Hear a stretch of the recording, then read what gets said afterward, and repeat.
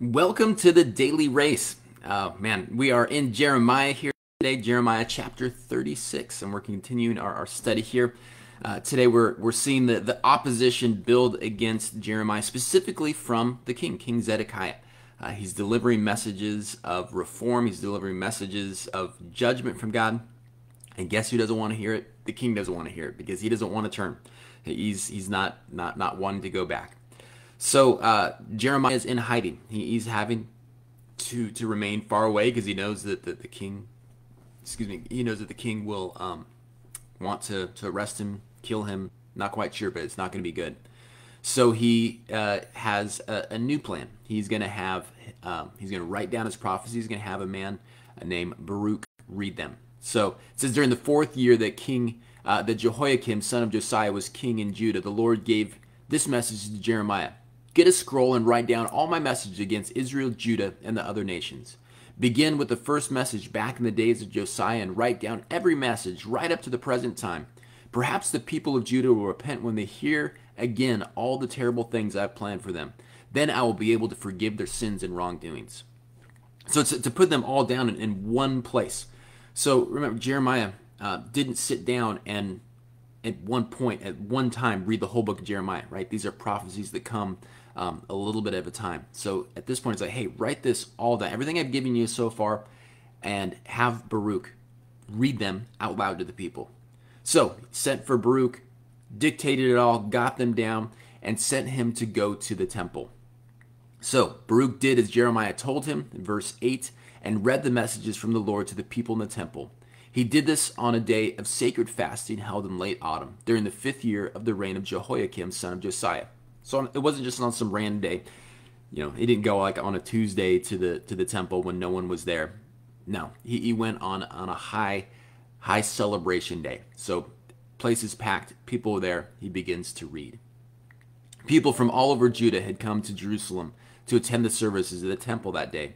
Baruch read Jeremiah's words on the scroll to all the people. He stood in front of the temple room of Gemariah, son of Stephaniah, the secretary. This room was just off the upper courtyard of the temple near the new gate entrance.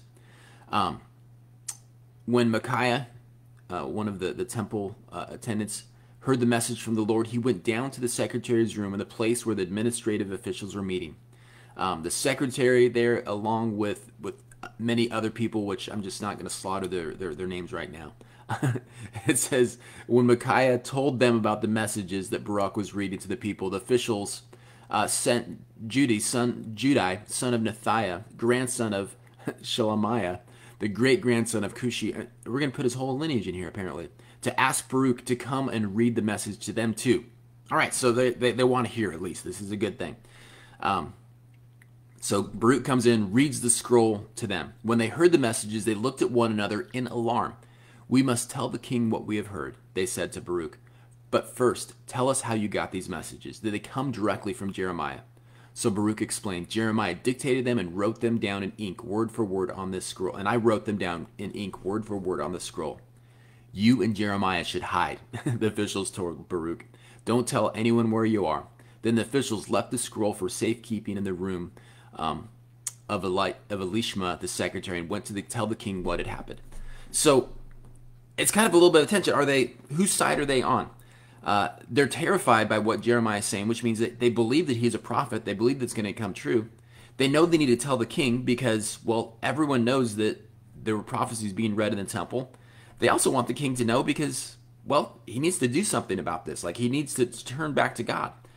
But they kind of know he's not going to. They kind of know he's going to take it out on Jeremiah and Baruch, so they tell him, hide. Like, we're going to deliver this message, but you guys get while the getting's good. So they go. The king sent Jadui to get the scroll. He brought it back, and they all read it there.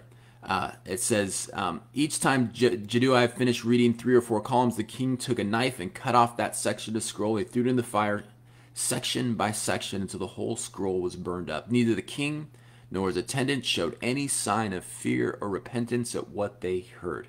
That's the key thing there. They showed no sign of fear or repentance. No desire to put it into place. They just burned it piece by piece.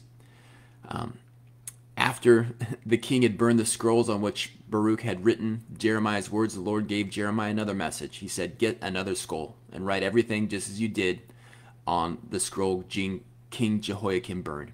Then they said to the king, "This is what the Lord says. You burned the scroll because it said the king of Babylon would destroy this land and empty of its people. Now this is what the Lord says about King Jehoiakim of Judah. He will have no heirs to sit on the throne of David. His dead body will be thrown out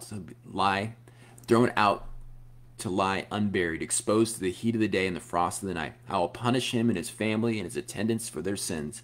I will pour out on them, on all of the people of Jerusalem and Judah, the disasters I promised, for they would not listen to my warnings." So Jeremiah took another scroll and dictated again to his secretary Baruch. He wrote everything that had been on the scroll King Jehoiakim burned in the fire, only this time he added much more. All right. Man, that rebellion, that we have this, in the midst of this prophecy, we have a little bit of narrative to see how they're responding to us. It's one thing to say they didn't, but to have this scene here where the king and his attendants are just listening to him read, and just in such a visual way, in such an obstinate way, taking God's word, the word of God, cutting it, throw it into the fire, and just showing we're not doing anything with this. This means nothing to us. What utter rebellion. How far they have moved from God. And because of this, God says your lineage is not going to continue here. That's why God had preserved Jehoiachim as a refugee in Babylon, one of his older brother. It's his family line that's going to continue the royal family line, not his, because of this. All right, let's go ahead and pause there. But man, when we hear God's word, what's our response? I mean, are we listening to it? Are we obeying it, or are we casting it aside? I would imagine, I don't know anyone that's ripped pages out of their Bible and burned them in the fire. But have we done that subconsciously? Have we come to passages and parts where we're like, not today. Oh, that might be good for other people, but I'm not ready to do that yet. Man, we need to have open hearts to what God's word says to us. Even difficult things, even things we don't want to work on, even things that are going to be difficult to do. We have God's power to help us, though. We have the Holy Spirit working inside us, guide us and direct us. God, help me to do what I don't feel like doing in this moment. All right, let's pray. God, we thank you so much just for the opportunity we have to have your word here before us, to have multiple copies, most of us here, to be able to read your word and know what you would have for us, to have examples, good and bad, of people in the past, but just also your desires laid out for us, your heart, what's important to you, what you want for us, how you want us to live, how you want us to, our attitudes to be.